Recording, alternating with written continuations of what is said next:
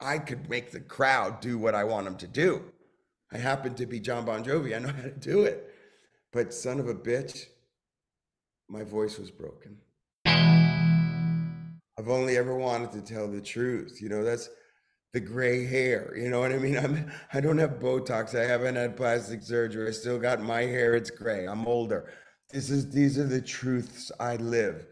So I tried everything to be me on that stage. And I came off on that night in Nashville, and it was the last of the 15 shows. I was like, that was all right. That was pretty good. It was good.